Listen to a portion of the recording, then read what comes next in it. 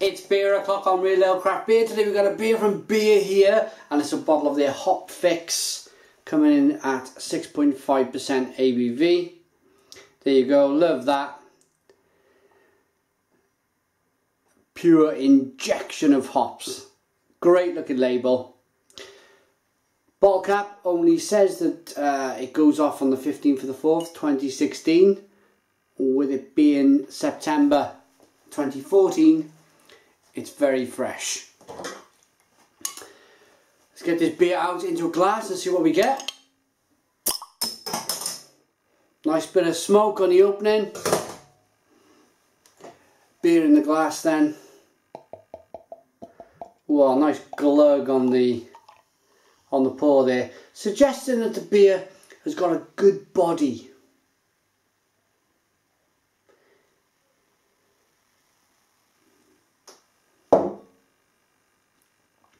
Beer in the glass, it's a 2-finger white head with lovely streaming carbonation. Look at that, rising up the side of the glass. It's an amber coloured ale. Before we get into it, I'd like to say a quick thank you to our channel sponsor, beersofeurope.co.uk, for sending the beer. They do great Danish beer, European beer, American beer, and of course beer from the UK. So if you've been on holiday or you've been working away and you've drunk something that you quite like and you want to try it back home, check out beersofeurope.co.uk. So on with the beer. That looks lovely. It really does. Classic, I'd say classic, almost red ale, classic amber red ale. It's not the lightest of IPAs I've seen. Let's get the aroma. Haha, but blimey. If you're gonna put a bloke on the label with an injection full of hops on the label, then you're gonna do that with the confidence of having a lot of good juicy lemon, grapefruit, mango aromas in the beer, and it really does smell very pungent of hops. When I say pungent, I don't mean pungent in a bad way. I mean pungent in a big, strong, bold, lovely aroma. Smells quite sweet also, and a little bit spicy, so let's dive in. Cheers.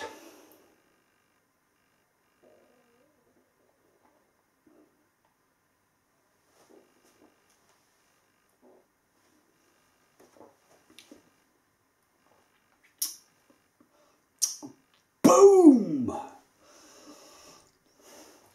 Wow! Stone the Crows.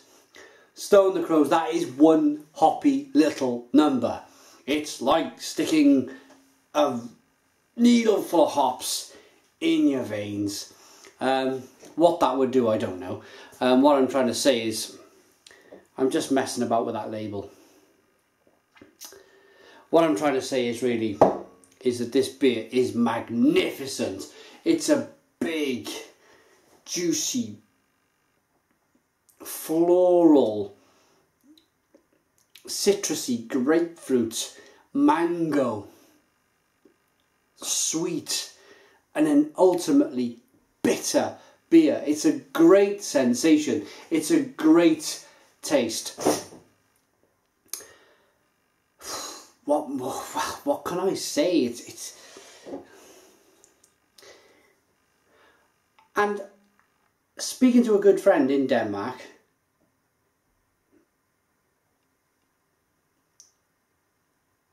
or actually saying that, no, speaking to Beer here on Facebook, let me get it right. This brewery, even though they produce some great beers, they're a one-man band. So he does all the label designs, he does all the kind of the decision making in whether it goes in a pint bottle or whether it goes in a 330 bottle, whether it goes in a bomber. He goes into the styles with the decision making. He works out all of the ingredients for his recipes from start, and that is going before he even begins to build the brewery. This guy is a one-man band. I can't believe it, because I've heard about beer here for a long time. Probably because a good Danish friend of mine, fellow beer reviewer, Peter the Master of Hopfix, reviews a lot of their beers and he talks about their beers.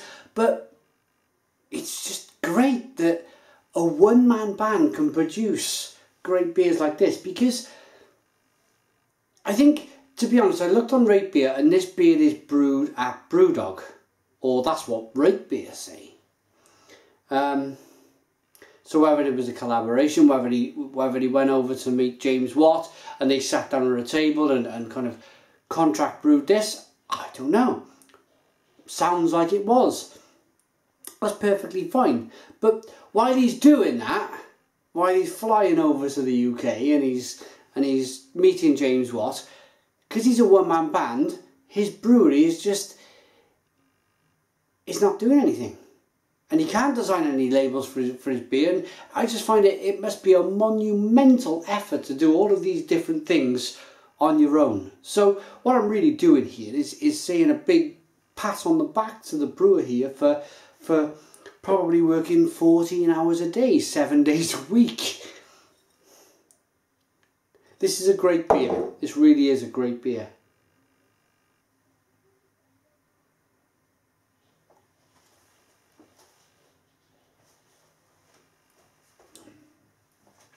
Massively hoppy.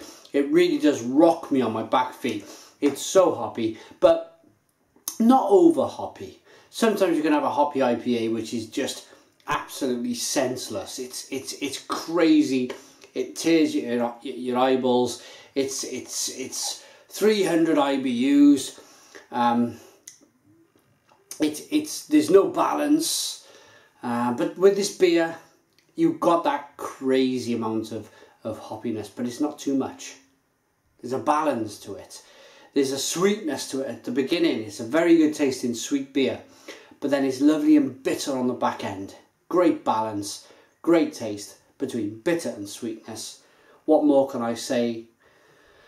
Carry on brewing great beer here. I'm going to rate this.